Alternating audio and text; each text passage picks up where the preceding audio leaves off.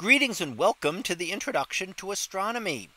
In this week's special topic in astronomy, we will look at the distance modulus, which is a way of measuring distances by looking at the brightnesses of stars. So let's see how this works. So the definition would be the difference between the apparent and the absolute magnitudes of an object. This value is related to the distance, how far away the object is. So what is the apparent magnitude?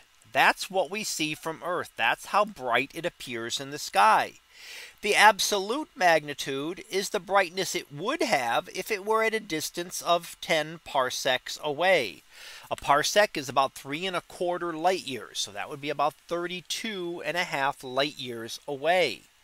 Now the absolute magnitude is a measure of the true brightness of a star or other object, whereas the apparent magnitude depends on the distance. So when we put them together, we can then figure out a distance. Now we do this by subtracting the two values. You take the apparent magnitude, and from that you subtract the absolute magnitude, and you see what value you get. If it is equal to 0, that means that it appears just as bright as it would be at a distance of 10 parsecs. That means it is a star that is exactly 10 parsecs away. If it is greater than 0, then you would have a distance greater than 10 parsecs. If this is a bigger number, that means that the star looks fainter than it should. So it looks fainter. That means it must be at a greater distance. If you get a value less than 0, then the distance is less than 10 parsecs and you would find it closer to Earth. So let's look at some examples of how we can do this. And here is the equation that you can use. The distance is given by 10 raised to the power, and there is our distance modulus. You take the distance modulus, you divide it by 5 and add 1. And then raise 10 to that power. And that will give you the distance in parsecs. So let's look at an example here. If we have a star that has an absolute magnitude of 5 and an apparent magnitude of 5. Well, we take this value here. That's the apparent magnitude. This is the absolute magnitude. So we take 5 minus 5, which gives us 0. Now, if we go back to our equation, then we would divide 0 by 5 and would still get 0. And we would add 1 to that and get 1. And 10 to the first power would then be 10 parsecs. Now we could do other examples of this as well. So let's look at a second example here. Here we have an absolute magnitude still of 5 and an apparent magnitude of 0.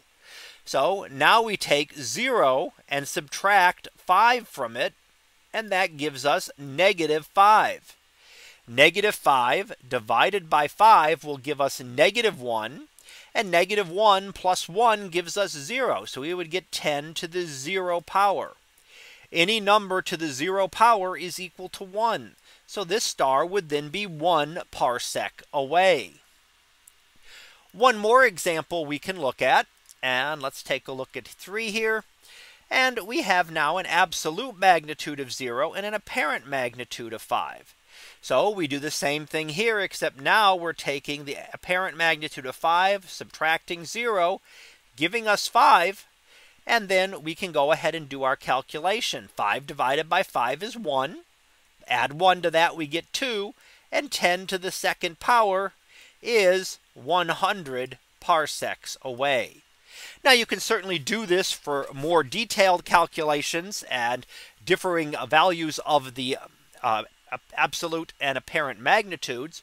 For my classes, this is more than sufficient as to what you would need to know about the distance modulus. So let's go ahead and finish up what we've looked at here with our summary. And what we've seen is the distance modulus is the difference between the apparent and the absolute magnitudes.